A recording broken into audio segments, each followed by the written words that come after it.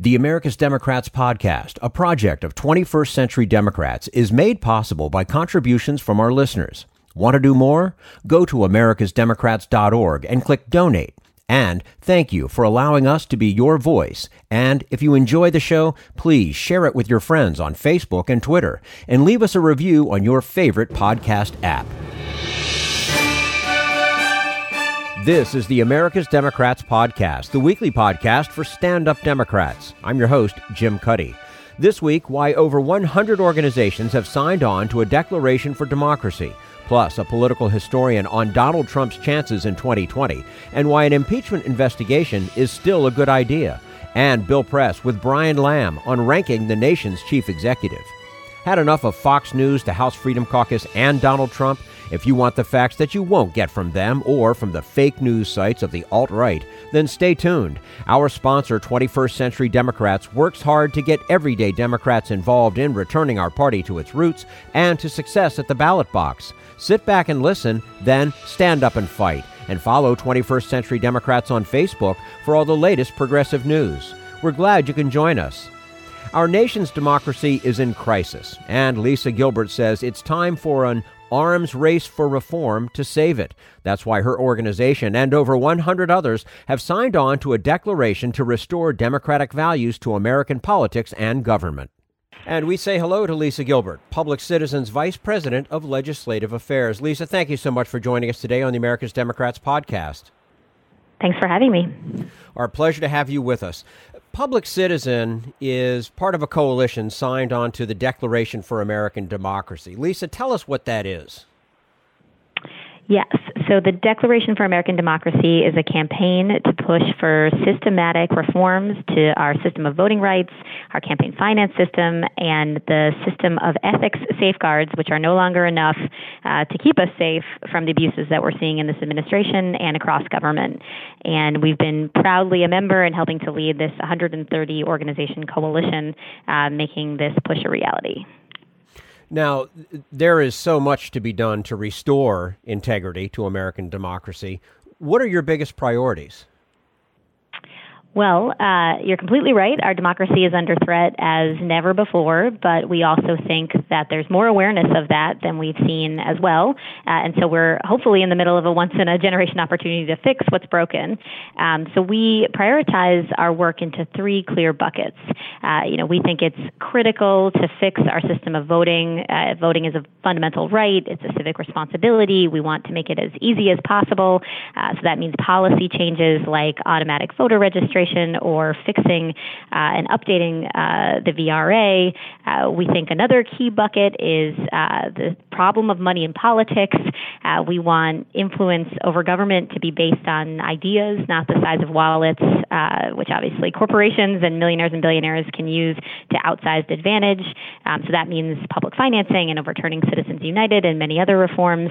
And then our third bucket is on ethics.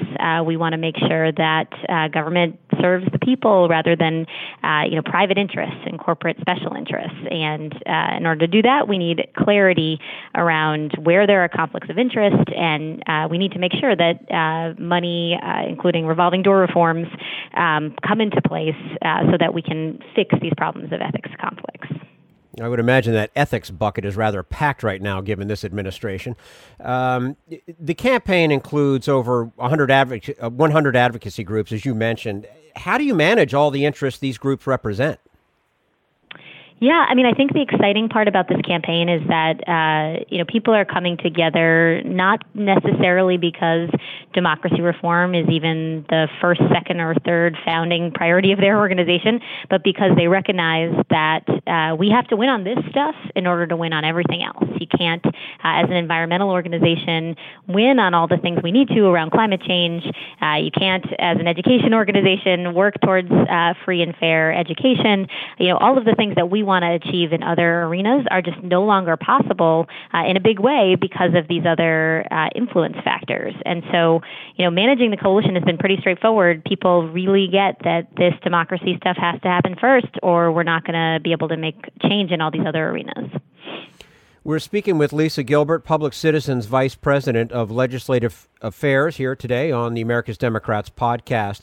Lisa, H.R. 1 is, of course, a very big focus of your work. What is essential about this bill, and what does it mean if it fails to become law? So absolutely, we have engaged closely in the push for H.R. 1. We were thrilled to see it pass with unanimous support from Democrats and be introduced again with unanimous co-sponsorship from the Democratic caucus in the Senate. That's pretty unprecedented. It's worth saying that. This has never before happened that we've seen unanimous caucus support for a reform bill of this scope. So that in and of itself is meaningful and a huge accomplishment and has been a central focus for the campaign. But of course, we're in a moment where Mitch McConnell holds the cards on the Senate side, and so we don't expect it, although it's passed in the House, to also pass in the Senate.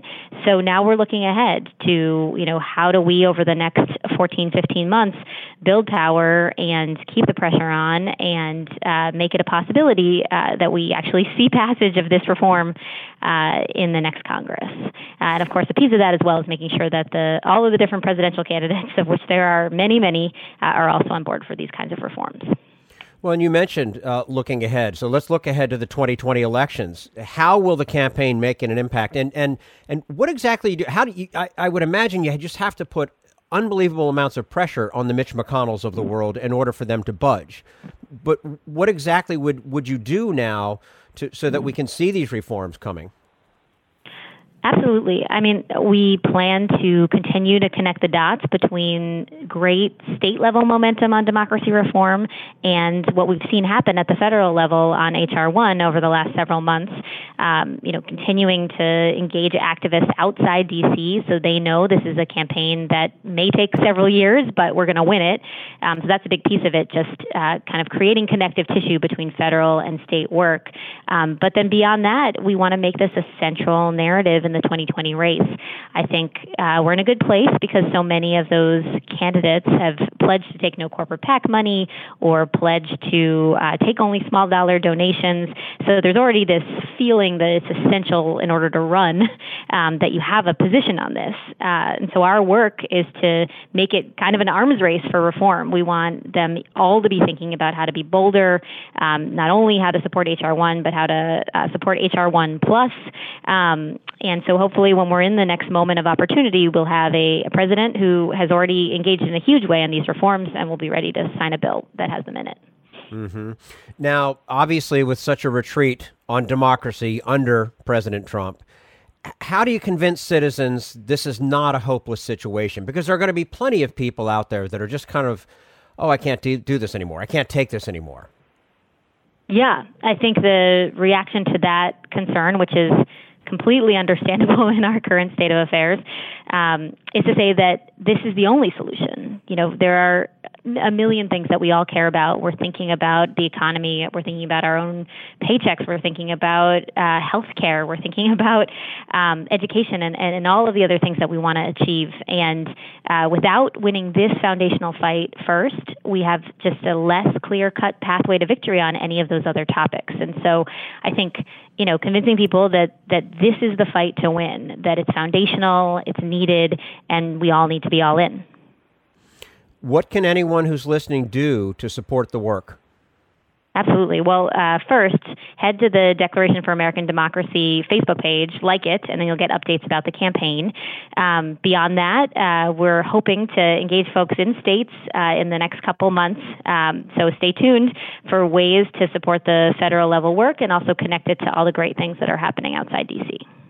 And again, go to Declaration for American Democracy on Facebook. Go and like it. It's extremely important to get involved, folks. And you hear us talk about it all the time on the program. So get out there and let's make this happen, and let's make 2020 a bit rosier than 2016.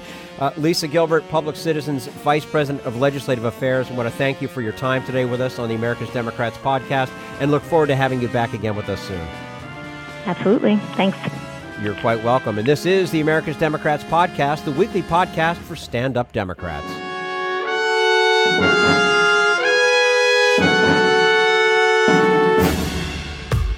We want you to sit back and listen to this americasdemocrats.org podcast, a project of 21st Century Democrats. But we need you to stand up and fight. Do you want to get involved and help get our party back to its roots and to success at the ballot box? You can make your contribution to help us keep this show going and to elect Democrats who will stand up for democratic principles. Go to americasdemocrats.org and click on Donate at the top of the page. This Social Security measure, I believe that we must pass legislation to provide medical care. This is our tradition. When our grandparents came to America, it was the Democratic Party which said, welcome. It was the Democratic Party, the party of Roosevelt and Truman and Kennedy and others, who said that America belonged to all its people, not just a handful of the rich or a few giant corporations. That's why great leaders like FDR fought so hard for Social Security, and why JFK stood up to the insurance companies and their Republican allies to get Medicare. It's not just one thing, or one time, in one place. It's about a whole history of standing up to the Republicans and saying someone has to be on the side of regular working people in America, whether it's defending Social Security or just the way your loved ones are treated on the job. That's what the Democratic Party is all about. And that's why this message has been brought to you by the Democratic Party. Working people like you and me. Paid for by 21st Century Democrats. Not authorized by any candidate or candidates committee. This is the America's Democrats podcast, the weekly podcast for stand-up Democrats. Coming up next, a presidential historian says Democrats would be wise not to underestimate Donald Trump's chances in 2020. But first, we turn to Jim Hightower, America's #1 populist, for his common sense commentary. Fats Domino sings, "I Found My Thrill" on Blueberry Hill. But America's richest corporate powers know precisely where to find their thrill. On Capitol Hill. They rushed there in 2017 with a passion hotter than high school love, spewing the pheromones of campaign cash into the Republican Congressional Caucus. Sure enough, the GOP Congress came through for the corporations, satisfying their lust to have their tax rate lowered from 35% to 21%, lower than a modest income working stiff pays.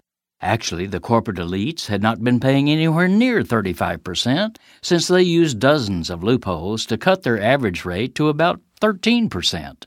Yet, Republican lawmakers coddled these privileged giants with a rate cut, plus they kept intact most of those gaping loopholes. Thus, many corporate behemoths paid zero in federal taxes this year, or less. How is it possible to pay less than zero? By riddling the tax code with so many special deductions and gimmicks that the government owes you money. On tax day this year, a watchdog group called Institute on Taxation and Economic Policy issued a report documenting that 60 of America's biggest corporations used the GOP's tax cut and special breaks to avoid paying a dime in taxes on the $79 billion in profits they had hauled in. Indeed, they were given millions of dollars in rebates from our public treasury. For example, Amazon, which had $11 billion in profit last year, paid zero in federal income tax, instead plucking $126 million in rebates from us. This is Jim Hightower saying this plutocratic ripoff is so shameful that a group of embarrassed rich people are calling for its repeal. For information, go to patrioticmillionaires.org. If you'd like more of Jim Hightower's real populism, check out the Hightower Lowdown. Jim's monthly newsletter gives you the real lowdown on which corporations, by name, are doing what to the middle class, our environment, and our democracy. Each month, the Hightower Lowdown brings you facts you didn't know, along with actions you can take to fight back. It also comes with a sense of humor. Hightower believes we can fight the gods and still have fun. Plus, get this, it's cheap. Only $15 brings you 12 issues a year. For real populism, go to hightowerlowdown.org. This is the America's Democrats podcast, the weekly podcast for stand-up Democrats. Political historian Allan Lichtman's system has successfully predicted the outcome of every presidential election from 1984 to 2016. And while it's too early to predict 2020, he can say don't rule anyone out, including President Trump. And we say hello to Allan Lichtman, Distinguished Professor of History at American University and the author of 9 books, including The Keys to the White House, The Case for Impeachment, and The Embattled Vote for America from the Founding to the Present. Allan Lichtman, thank you so much for joining us today on the America's Democrats podcast. My great pleasure. After you predicted the outcome of the 2016 election, and in your book, The Keys to the White House, you often point out that polls are a very bad way to predict an election. What are we missing by looking at polls? You know, polls, I hate to say this, are the lazy person's way of analyzing an election. If you're a journalist, you don't even have to get out of bed in the morning. Just read the polls and write a story about it. The problem with the polls is twofold. First of all, they are snapshots, not predictions. You take a poll, and who knows how the voters have changed, or the people you polled, not the voters, have changed their views a week or even days later. How do you decide that? There's no reality check. So you take another poll and so on until you finally reach the election and it doesn't matter. Second problem with polls is they don't necessarily poll actual voters. They poll likely voters. And they don't know who is going to vote and who isn't, and they have to do a lot of educated, but it's still guesswork about who the likely voters are. That's why my system ignores the polls, ignores the pundits, and looks at the fundamental factors that drive elections about which the polls are utterly silent. They tell you nothing about the real dynamic of elections. Mm-hmm. There were even stories of people that said, well, I couldn't admit in a poll that I was going to vote for him. Well, and that's exactly right. You know, they say the error margin in the polls is plus and minus 3%, but that's statistical error. That's the error you would get, you know, if you were drawing red and green balls out of a jar. But there are so many other kinds of errors that creep into polls. As I said, you got to do a lot of guesswork about who's a likely voter. People might not tell you the truth. People might change their minds. You might have trouble with people not responding. None of that is taken into account in this plus and minus 3%. Looking ahead to 2020, a question on many people's minds is this: how possible is it that Donald Trump could win again? Yeah, I think, you know, the Democrats would be making a huge, perhaps fatal error if they think Donald Trump is an easy target in 2020. My system, 13 Keys to the White House, is based upon looking at the fundamental factors that drive elections: midterm contests, third parties, contests for the incumbent party holding the White House, long and short-term economy, foreign policy successes and failures, scandals, social unrest, the real things that drive elections that occur not just during the campaign, but during the term. And based on that, it is by no means clear that Donald Trump, or whoever is the Republican candidate in 2020, is a sure loser. Mm-hmm. You know, there's also a great deal of hope, of course, that the Mueller report could, in fact, lead to impeachment. In your mind, is that possibility still on the table? It absolutely should be. It is a huge mistake for Democrats to think, well, why should we bother impeaching Donald Trump when the Senate isn't going to convict him anyway? That's a dereliction of constitutional duty. The Constitution gives the U.S. House the sole authority to impeach, and the framers made clear this isn't some catastrophic episode, but rather impeachment was advisedly put into the Constitution as a peaceful, orderly, and legal means of dealing with a rogue ruler, which they expected, very different from the way rogue rulers were dealt with in their time by assassination or revolution. It is not the constitutional duty of the U.S. House to look into a crystal ball and try to figure out what the U.S. Senate might or might not do after a trial and a vote. That's a separate constitutional process. The Democrats have also fundamentally misread the impeachment of Bill Clinton, presuming that hurt the Republican Party because they overreached. Wrong.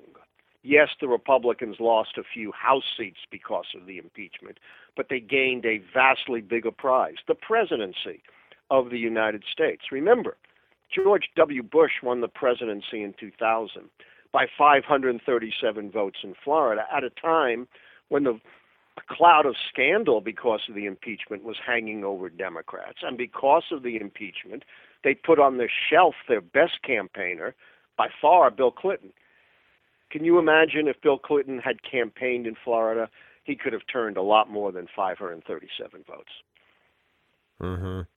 All right. Now, short of impeachment, Allan, is it still possible that the Mueller investigation and its offshoot reports will build the case in voters' minds against a second Trump presidency? I think that's possible, but what I'm advocating is not impeachment right away, but an impeachment inquiry. That's the proper steps. It was the impeachment inquiry, along with other investigations, that established the basis for the House Judiciary Committee to vote the articles of impeachment against Richard Nixon. Impeachment is fundamentally different than all of these other threads. You had a lot of that in 2016. It didn't work. Why is impeachment different?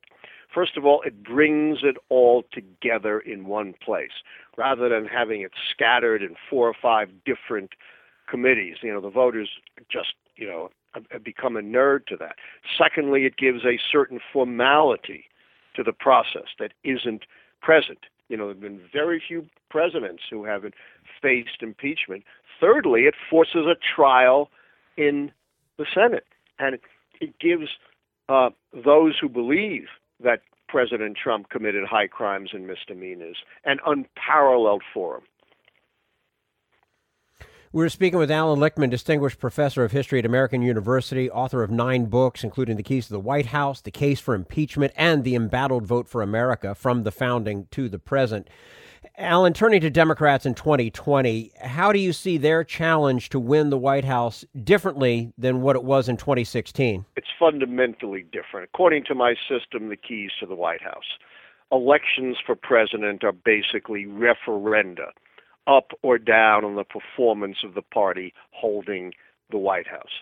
So really, unlike 2016, when Democrats were the incumbent party, they're now the challengers. And to a great extent, the election is not going to be determined by anything the Democrats do, but by the governance of Donald Trump and the Republicans. If the voters think that Donald Trump has governed badly, they're going to toss him out. If not, it's going to be very difficult for Democrats to win. The positive for Democrats is this huge contest that they're now having is just fine. Challenging parties, the out party, can fight all they want, and historically that has no impact on election outcomes. Whereas last time, when they were the party holding the White House, one of my keys to the White House is a big fight within the incumbent party that holds the White House, and the Sanders-Clinton fight hurt a lot. This time, the fight among the 20 contenders doesn't matter. Now, you've written about the tension for Democrats between choosing an establishment candidate versus a charisma candidate. Where do you fall on that choice? I squarely and clearly, and it's sustained by my historical research and my prediction system, the keys to the White House fall on the charisma side.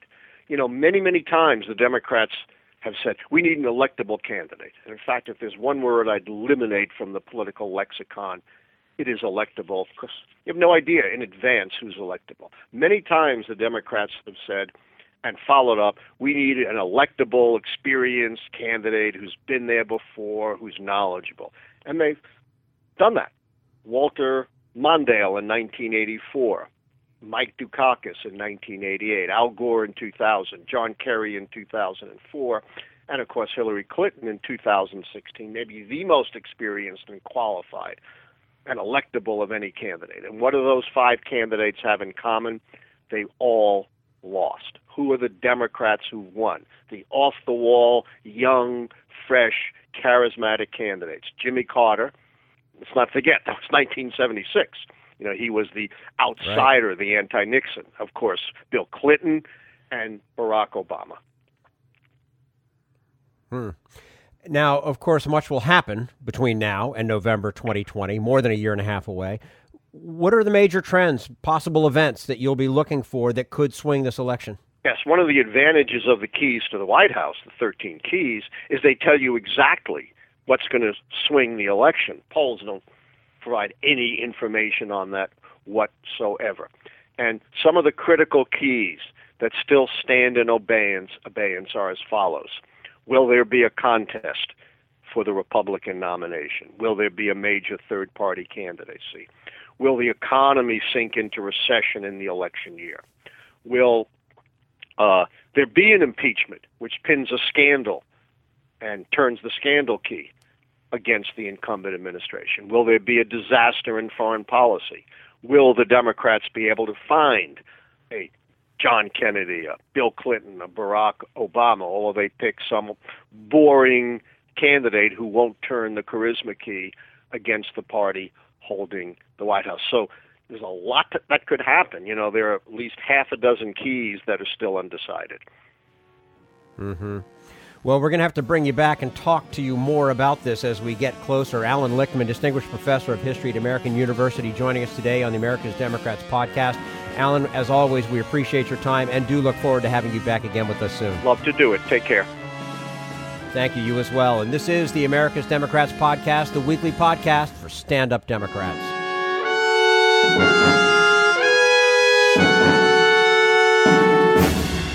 We want you to sit back and listen, but we need you to stand up and fight. Help get our party back to its roots and to success at the ballot box.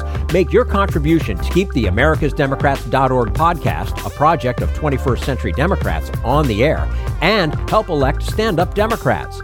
Go to americasdemocrats.org and click on Donate at the top of the page.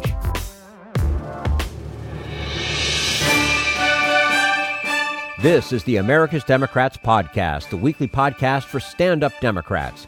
And now Bill Press with C-SPAN's Brian Lamb on his newest book, The Presidents. Noted historians rank America's best and worst chief executives.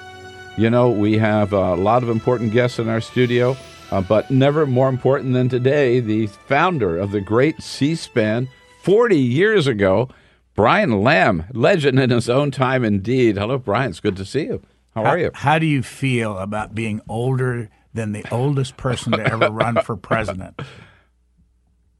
Who is Bernie Sanders? Bernie Sanders, and you're older than he is. Yeah, you know what? Just proves that he's not too old to be president of the United States. It does, and I wanted to wish you a happy birthday. I know this is your birthday month.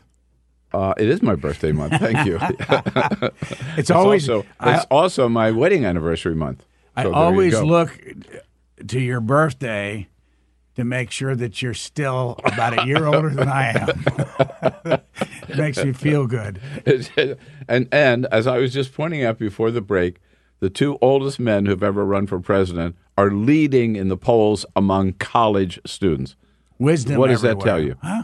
Yeah. It tells me that the people younger haven't gotten their act together. Okay. So I was on C-SPAN last night, thanks to you. Unfortunately for me, I was watching. Oh, my God. Okay. I usually am asleep by 7.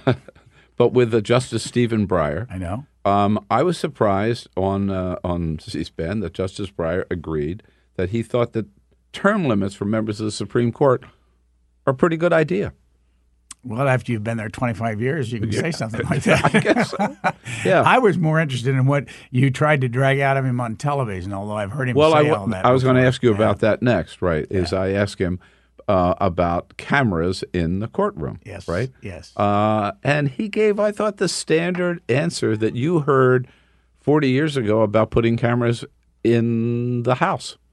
This group on the Supreme Court today will never get over it. I don't know what it is that happens once they get into that conference room, but they go in there having said on camera in front of the Congress when their nominations are being heard, television would be a good idea. It'd be a great opportunity to educate the public, and then they get around their colleagues, and it comes out a big zero. Yeah, because he said, I mean, among other arguments, right, that people then start to perform for the cameras, right?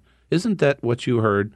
Yes, and there's no reason why they would have to. I mean, they're grown men and women, and they're smart as they can be, and just stop performing. Yeah. It's pretty simple.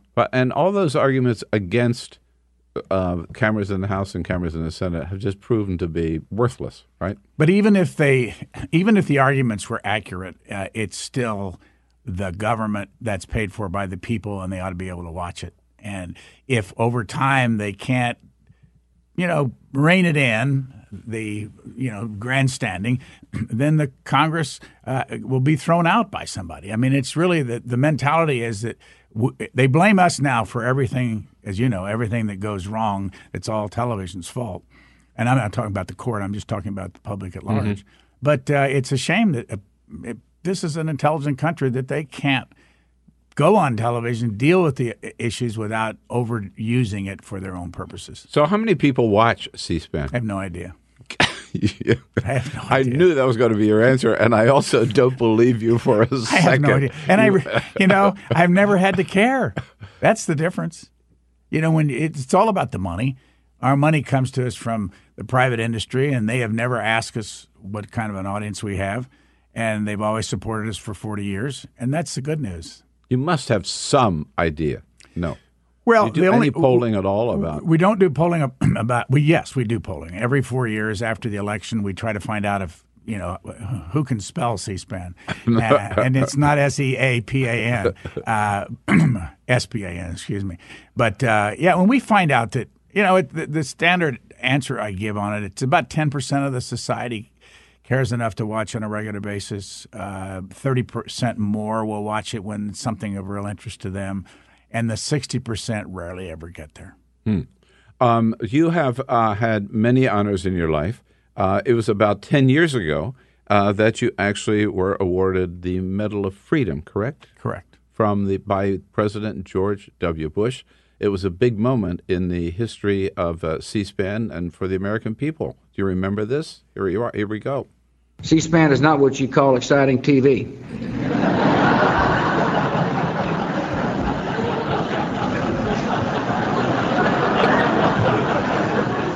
Though some of the call-in shows do have their moments. That's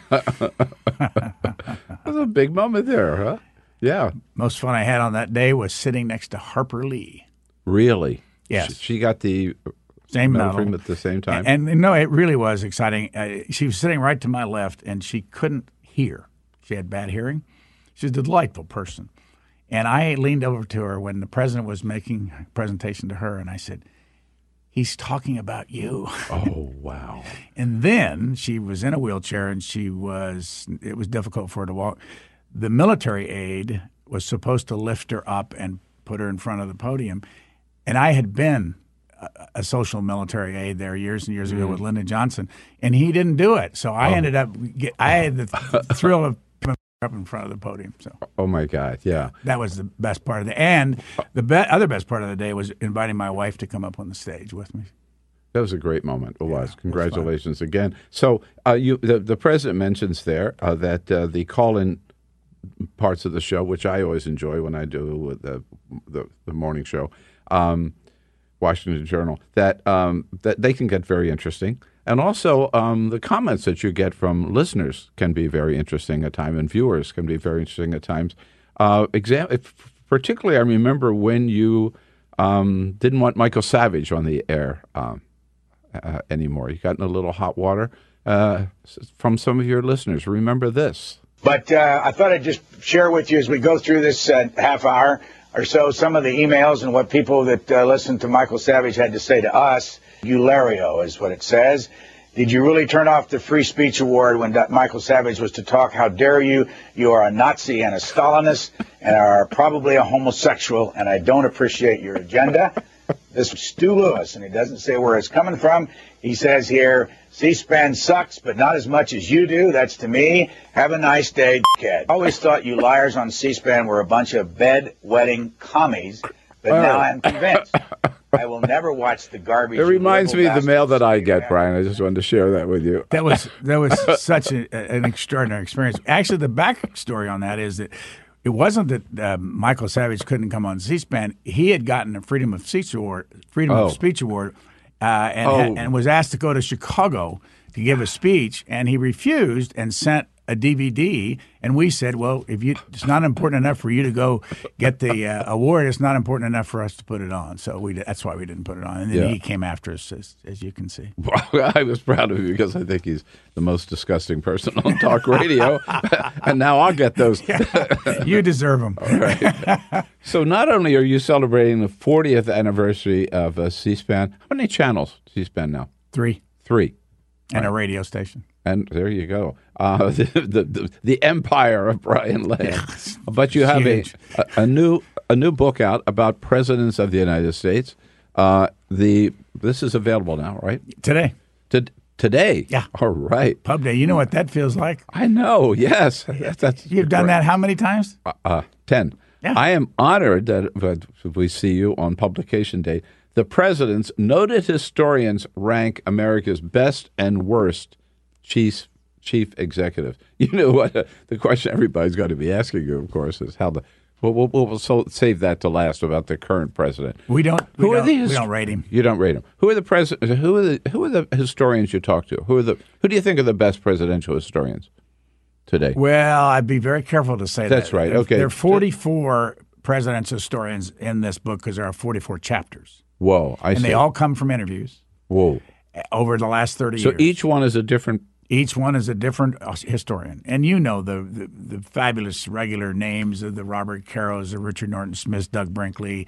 Edna Green Medford, who's right here at Howard, has been one of our best guests over the years. She does a chapter in here on Chester A. Arthur. It's really interesting because when you sit down and read about every single president over the last 200 and some years, there begins to be a thread. You know this more than anybody. You know the thread that comes through the years, but it's never more clear when you're reading one chapter after another from different historians about what the problems have been over the years, and a lot of them are still with us. Is there a consensus that among these historians that FDR or Abraham Lincoln the best president? Or this book is built around 3 surveys that we've done on presidents, and the presidents are listed, their chapters are listed according to where they were listed on the surveys. For instance, number 1 is Abraham Lincoln, number 2 is George Washington, number 3 is FDR, number 4 is Theodore Roosevelt. I can go down the list. Yeah. But that's all in there, and the background material on how the survey was done is in there also. Is it based on their accomplishments or how they... Or their challenges, or how they lifted up the American people? What is it? There are 10 categories. We ask 100 historians, hopefully from different sides of the political fence, to judge them based on 10 categories. And it works because over the years, no matter how many times you do these surveys, Abraham Lincoln or George Washington comes out number 1. With no matter how many categories you have. And we were successful in getting some 60 or so historians to rate these presidents. And the survey, it's all online if you want to look it up. There's a fabulous thing on Wikipedia.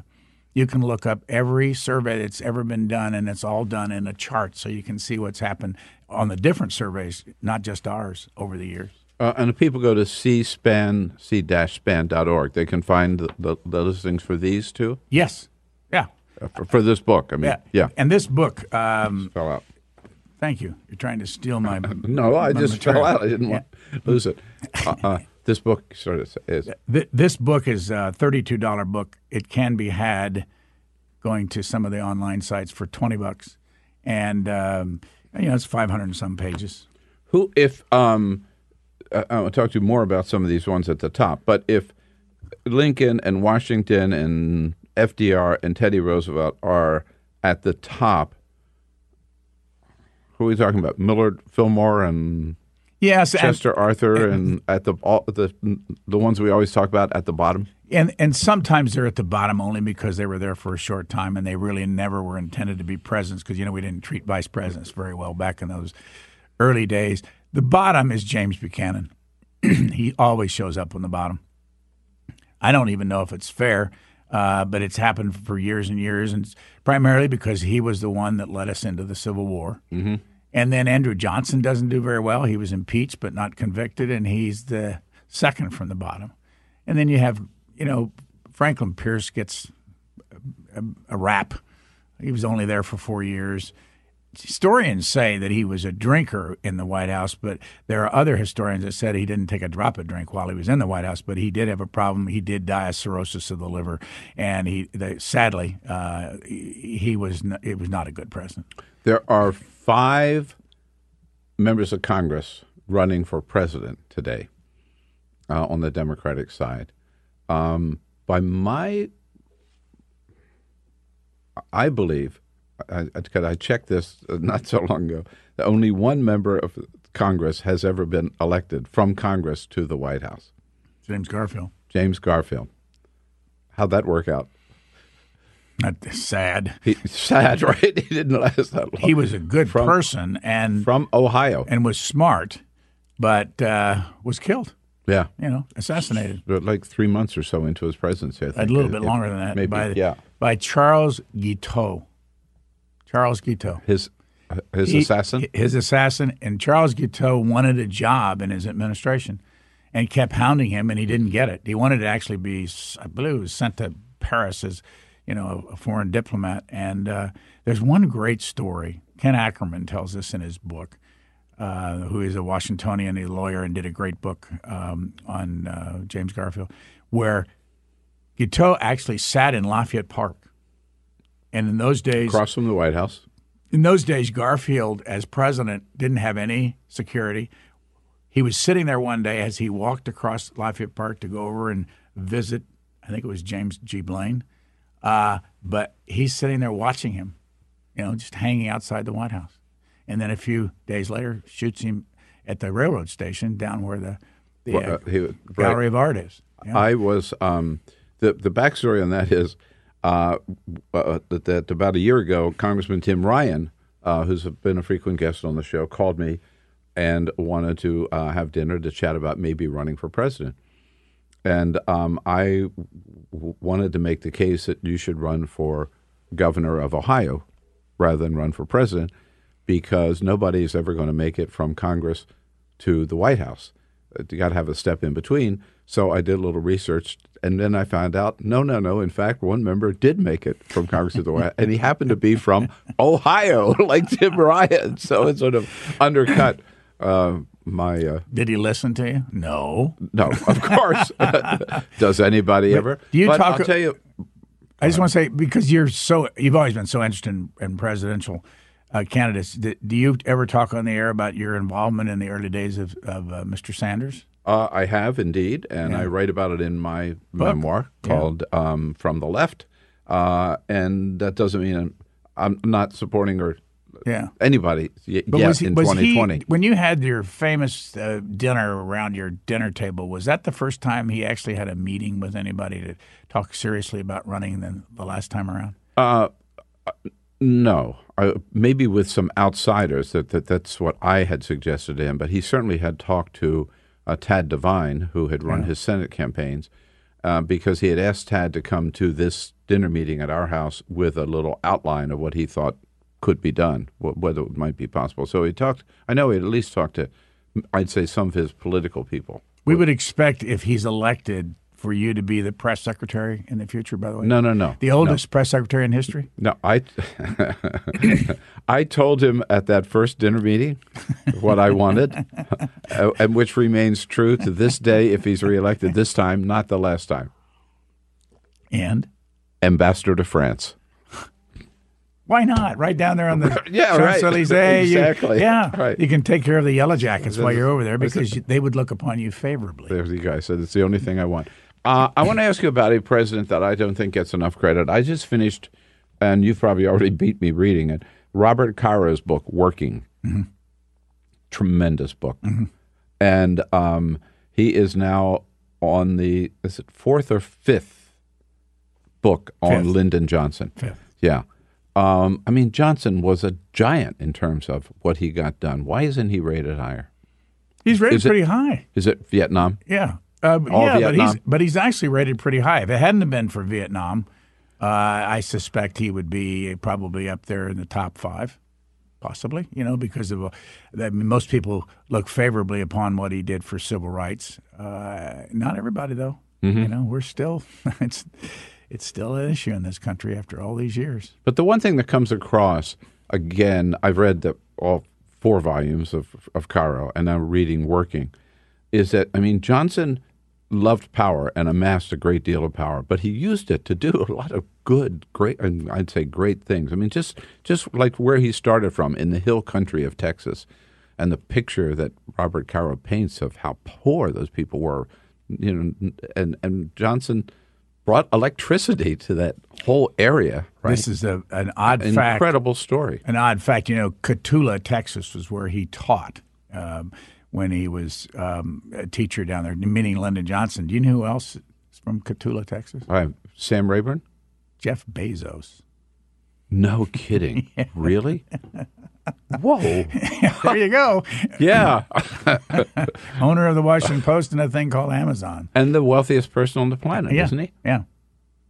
So there ought to be 2 statues down there somewhere, don't you think? In Cotulla? Absolutely, yeah. And he came up last night in the CNN town hall. Bernie Sanders pointed out that Jeff Bezos is the wealthiest man on the planet. Mm-hmm. Amazon paid 0 in federal taxes last year. I think the audience ought to know, though, I heard you talking about going back and watching the town halls on CNN. How late did you stay up, and what time did you get up this morning? Because they ought to factor that in when they listen to you.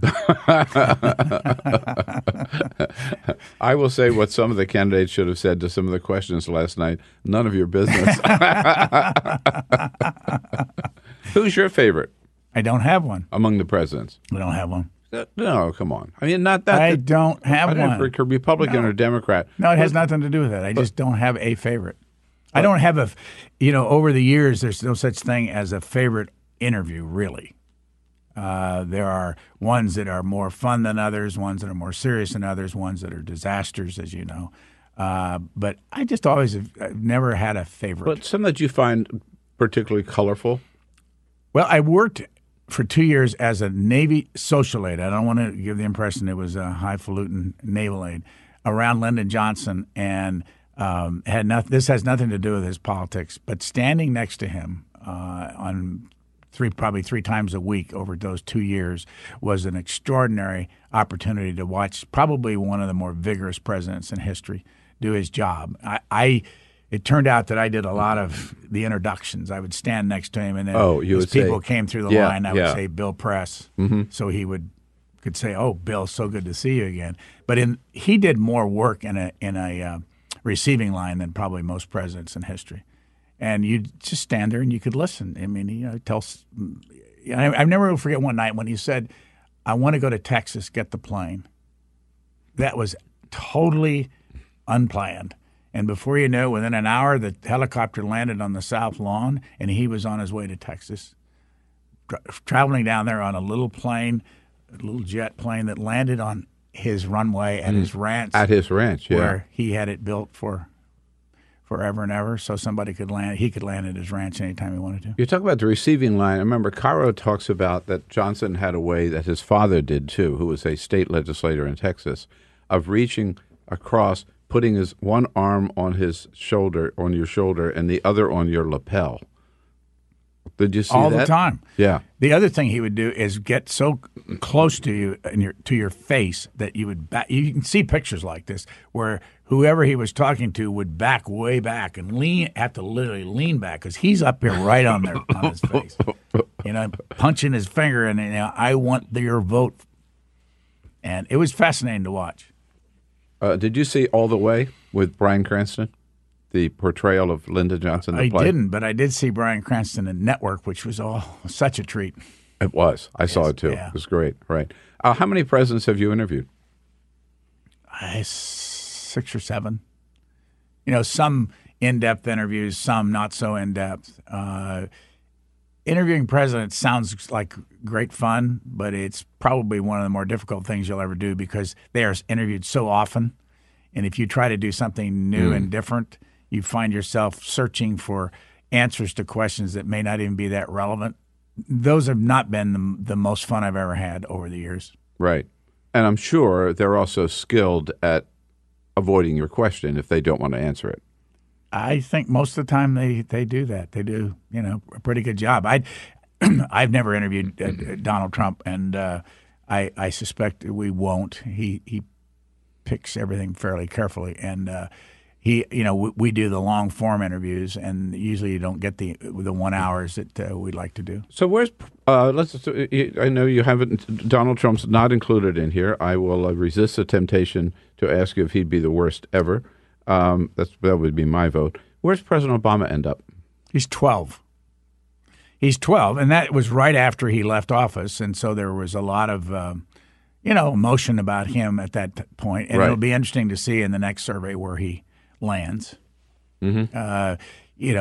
There's no way of knowing. Some of these presidents have moved rather far from where they start. Eisenhower is much higher now, up about, I think, number 5. Right. And Andrew Jackson is sinking rather quickly. Well, congratulations, Brian Lamb. 40 years of C-SPAN. Thank you for all Americans for what you have done for our country that bring us C-SPAN and this easy access to our Congress and someday to the Supreme Court. And congratulations on the new book, The Presidents. Check it out at cspan.org. And thank you, Bill Press, for being what you are. That's all for the America's Democrats podcast. Thank you to all who made today's show possible. Lisa Gilbert, Allan Lichtman, and the entire Bill Press team. And thank you for listening. If you liked what you heard, please get involved in our efforts to keep this show going and to elect Democrats who are bringing the party back to its roots. Go to americasdemocrats.org and click on Donate at the top of the page. And be sure to find 21st Century Democrats on Facebook and Twitter. And leave us a review on your favorite podcast app.